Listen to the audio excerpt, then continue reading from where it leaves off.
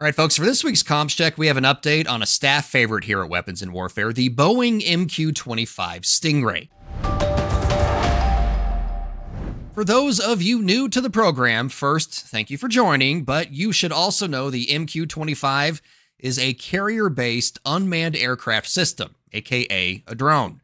Stingrays will refuel and extend the range of the carrier air wing, as well as relieve manned aircraft like the FA-18 from having to carry out tanker duties.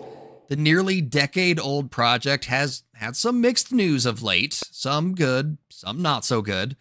On the bright side, during a recent quarterly earnings call, Boeing's president and CEO, Kelly Ortberg, had an update on the Stingray.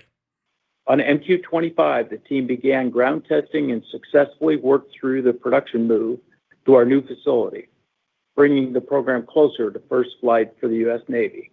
Unfortunately, the news isn't all sunshine. A new budget document from the Secretary of the Navy's office reveals the expected operational date for the project was pushed to the third quarter of 2027.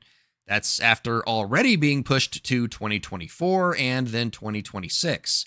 The Navy plans to eventually acquire about 76 Stingrays and wants enough funding in its 2026 budget for 3 production units. Each unit carries a current cost of around $161 million.